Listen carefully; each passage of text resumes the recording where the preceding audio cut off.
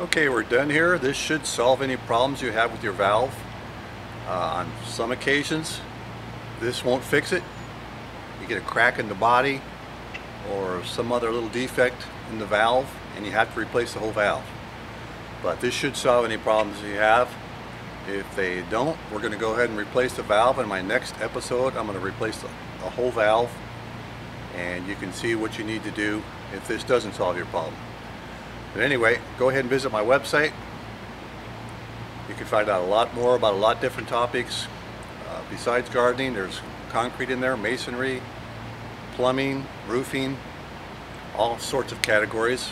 Go take a look and see what I have on there. Please don't forget to subscribe. And if you like this video, click below and give me a like. I'd appreciate it. And that's it for today. Thanks for watching, and we'll see you next episode.